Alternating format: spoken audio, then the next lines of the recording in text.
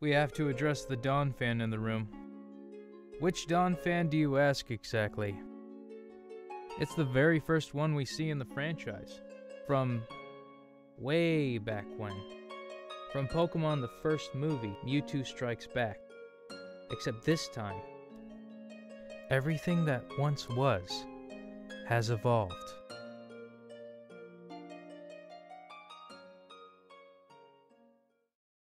So who else is excited for the new Pokemon movie coming out? Not Detective Pikachu, but Mewtwo Strikes Back Evolution.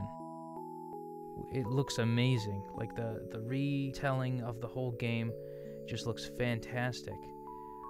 I mean, they even, in the beginning of the trailer, they even have the logo that they originally had for the first movie, which I love. You know, they tie everything together.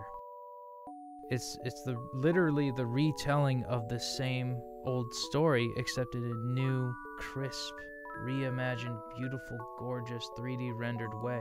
I knew that Pokemon was gonna start getting into more 3D animation because of how the last movie, the movie 21, The Power of Us, had 3D rendered characters as background extras in the, like, if you ever watched the and paid attention to like the details in the background, you'd notice that some of the characters have 3D rendering that looks kind of like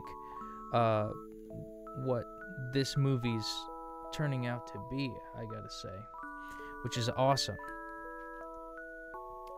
I mean, Pokemon has always had the capacity to do 3D rendered stuff, and they've definitely done that before in previous movies, but I don't think quite like this, and I'm just excited to see it. I mean, not only am I going to spend money to see Detective Pikachu when it comes out in May, but I'm definitely going to go and see this one, because pure nostalgia blindness, I said it before, they have me.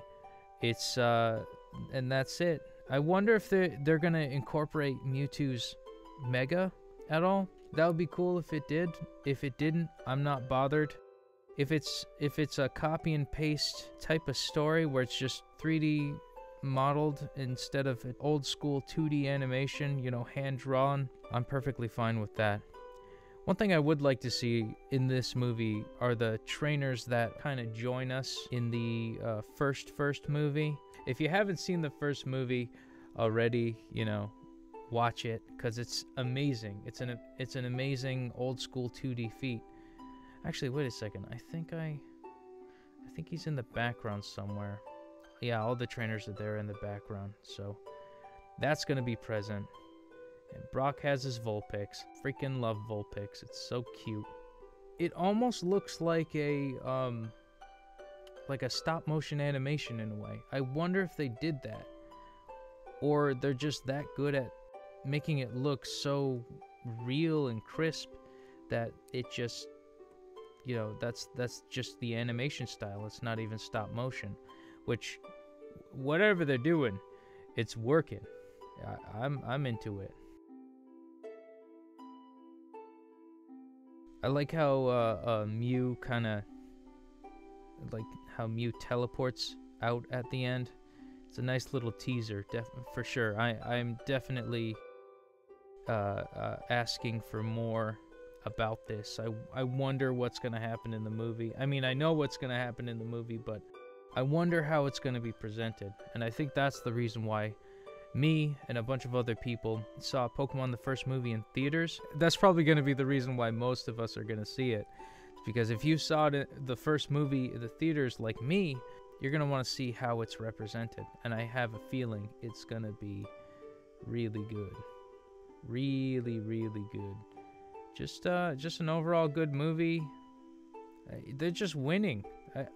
I have a feeling they're teaming up with Warner Brothers. I'm not sure.